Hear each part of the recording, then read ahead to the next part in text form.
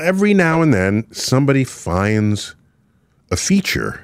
Someone discovered a structure that looks like a square that has a little sort of sharp right angle to it. Well, that's interesting.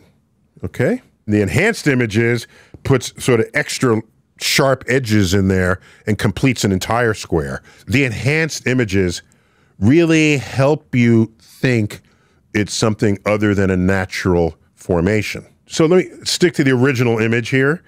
What could it be? You don't see many right angles in nature. No, not at all. Especially a surface subject to asteroid strikes. Most ridges you will see are arced. That's what's most common. Okay. But Mars has very real evidence of running water in the past, for example. And water can carve ridges and rills that can be round or can be straight.